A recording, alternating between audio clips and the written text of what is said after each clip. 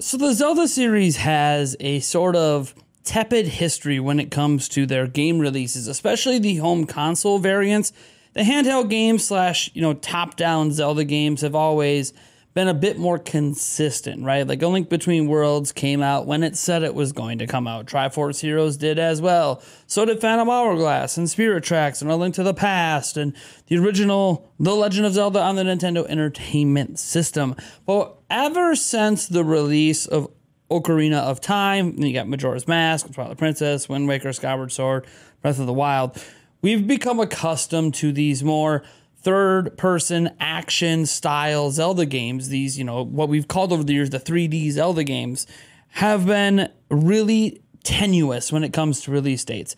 Essentially, a year, a day, a month is announced, and then there's the delay. And sometimes there's another delay. In fact, Zelda games get delayed so often, these sort of 3D ones, that it just becomes expected. And when Tears of the Kingdom was announced for May 12th of next year, in the back of my mind, I kept thinking, okay, this is the first actual announced released year and day for this game. The first. We can say the game's been already delayed, but technically Nintendo never announced anything on when this game was going to come. The first actual date listed is next year, May 12th.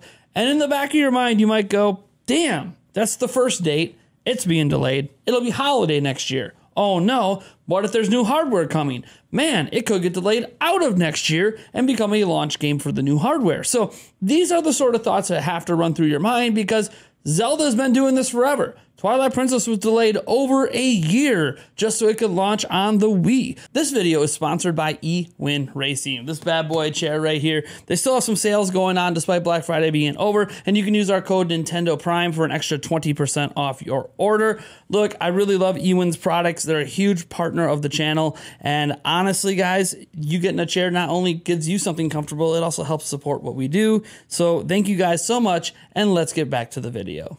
And it had an actual release date, month, and year. It was insane. Like, we knew the game was coming. It was going to be a big holiday game, and then it's not. And they were very confident about that release date. It kind of felt like the delay of that game was a last-minute decision almost. But that's the thing.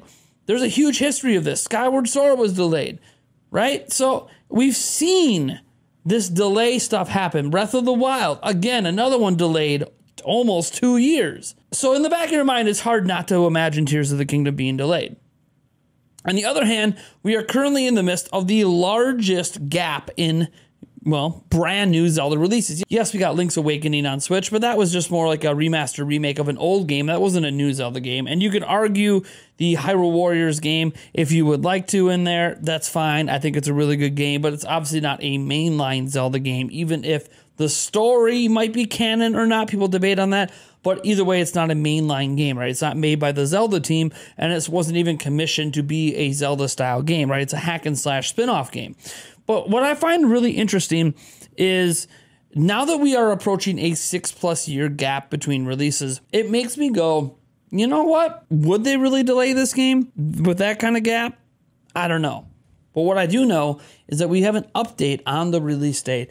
And this update gives me the confidence that this game will not be delayed and will be the first 3D Zelda game, at least in modern history, that won't suffer a delay after its initial announced year or initial announced release year and day and month and all that. Getting this off Nintendo Life. And the headline reads, The Legend of Zelda Tears of the Kingdom has been rated for Nintendo Switch, with the subheading, It's happening, everyone, because, I mean, yeah, of course, like, it's kind of a big deal. And just normally, we wouldn't care about these ratings, but it kind of matters in the case for Zelda because it's delayed so often. Twilight Princess wasn't rated back in the day before it was delayed. So, like, it's a big deal to have this rating come through to confirm that this game will be releasing on May 12th. So, this originally came off Gametsu. It says The Legend of Zelda Tears of the Kingdom has been rated in Korea. And they have a whole page for it. The rough translation says that the game is suitable for 12 years and up and contains some mild violence. And the description of the game says it's a role-playing game for the Nintendo Switch in which the stage of the adventure to find Zelda expands into the sky.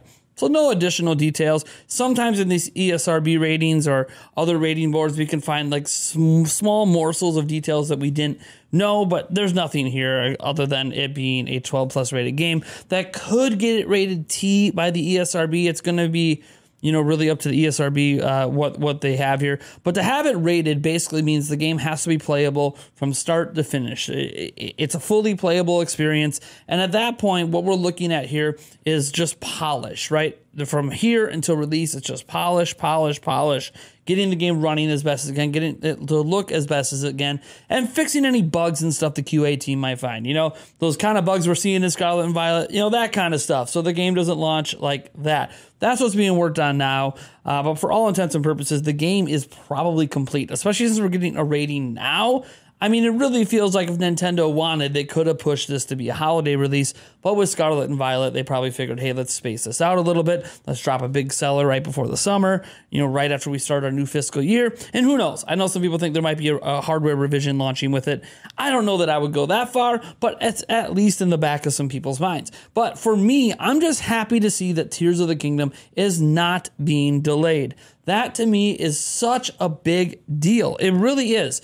It's to a point that the number one thing I worry about with this Zelda game right now is just the content, because we've seen so little. The marketing campaign should be starting, I don't know, within 3 months, you would hope, because it comes out in 6. So look, I just need to see more of this game. But for right now, this at least gives me the confidence that it's coming out on May 12th. It's being rated. We're going to start seeing these rating board stuff probably crop up a lot in the next month as all of the other ratings boards out there. The ESRB, as an example, puts their rating. And if there's any notable information in these ratings, we'll let you know. Or if somehow it gets rated T for teens, hey, we'll let you know that as well. Even though in Korea it was rated as 12 plus, which is, you know, just below being rated T for teen. That being said, I want to thank you guys for being here. Let me know your thoughts on this down in the comments below. Are you excited for Tears of the Kingdom? Are you still tepid? Are you just waiting for more information on this game? Hopefully this video at least gave you the confidence that it's not going to be delayed, because I think that is a reasonable expectation. And I think that this just took that reasonable expectation and just shot a giant arrow through it and said, nope, we're going to be just fine. All right, guys, catch you in the next video.